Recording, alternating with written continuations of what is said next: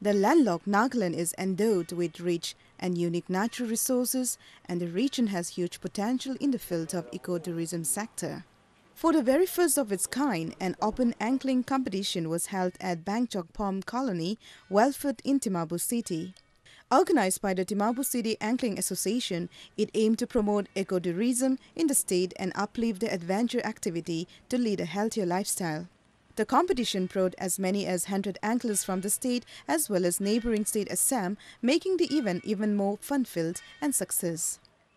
Angling as a sport is a new thing to Nagaland, but it is picking up rapidly as an ecotourism. At the same time, we are also concentrating on conservation,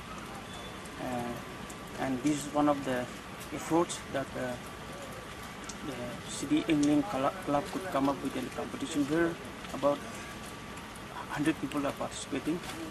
We are looking forward to organize more of such competition in days to come. In a bid to take the activity to a higher level, the State Fishery Department actively participated and sponsored the cash prizes of their angling competition. Mar Longkumar, with a total catch of 8.100 kilos, was adjudged the winner of the competition, whereas Tali Younger and Hikato Yaptomi were adjudged second and third place respectively.